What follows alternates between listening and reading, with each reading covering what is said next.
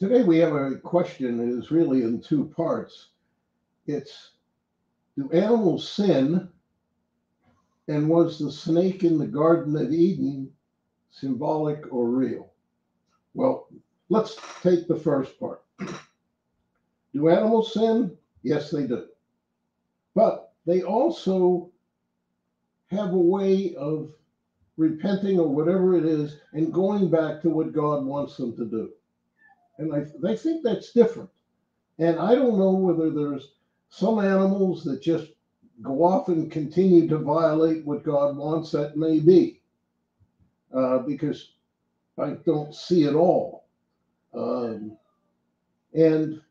But there seems to be a higher spiritual quality among animals. It's like they see the spiritual realm or communicate differently with God. But I think that their way of repenting or seeking God is to, be in his realm, to reach into the spiritual realm, maybe more than we can. But they do things wrong. They also, like little children, they test you to see if they can get away with something. And I don't know, the snake in the garden is a perfect example of an animal sinning. Now, is the snake real or not real? Well, yes, he's both. It depends how you look at it. And it doesn't make any difference because the message is the same.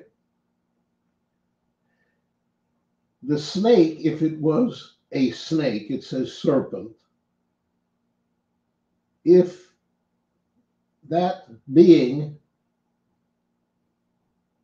is doing what they're doing, I doubt that animal did it on their own volition.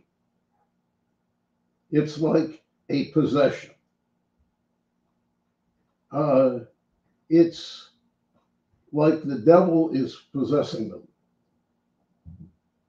And the threat for that is as a snake to do what was being told to it, that you'll have to crawl on the ground and all of this, which would imply that before that it could stand up and whatever else. I don't know. And it doesn't really matter because it's real or symbolic of us listening to something that isn't godly. It also tells us something because it's worded in such a way that it implies that Adam and Eve were used to talking to the animals, which is a very important part of understanding what's going on.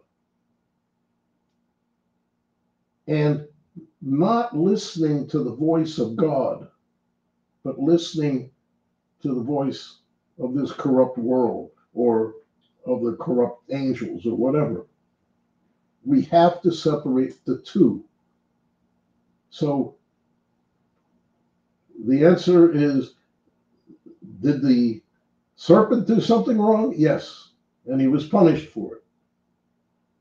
But it also has to do with the humans, and it's more a problem with the humans than with the animals, because the humans listened, and they weren't supposed to. Amen?